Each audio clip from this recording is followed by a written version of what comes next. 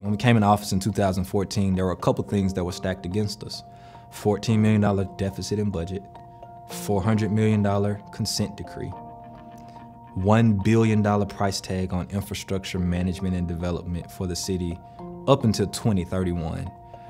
And $750 million of those dollars are nowhere in sight. So we had some pretty blatantly obvious issues, and one of them was money, and the other was, what are we gonna do with $1 billion worth of needs by 2031? We were in a situation where the city of Jackson had never really leveraged data. We didn't really understand data collection, data analytics, data processes. One of the first things we had to do was ask for outside help. And so we did some extensive research. We applied for grants. We got accepted to a program called What Works Cities. They got us off the ground, the Sunlight Foundation, Bloomberg Philanthropies, Results for Americas.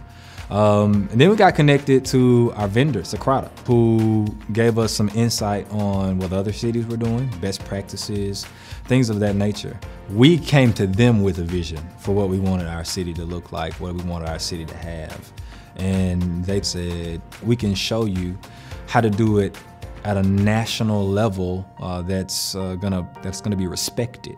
They deployed help. You know, we had good support on the ground. We had awesome communication throughout the process. And thus far, we've launched a few successful initiatives: open data, of course, performance management, statistic program. We have started to see quite a bit of buy-in and positive results from directors and department heads.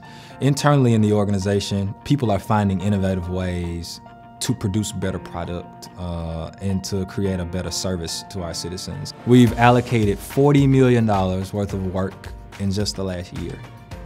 We've started over 30 projects in just the last year that are addressing bridges, drainages, streets, sewer lines, etc.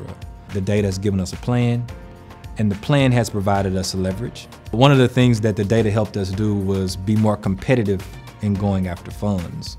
That money came from our ability to get our citizens to buy in. They put a 1% sales tax on themselves. And then on top of that, we were able to go to the federal government and leverage funds.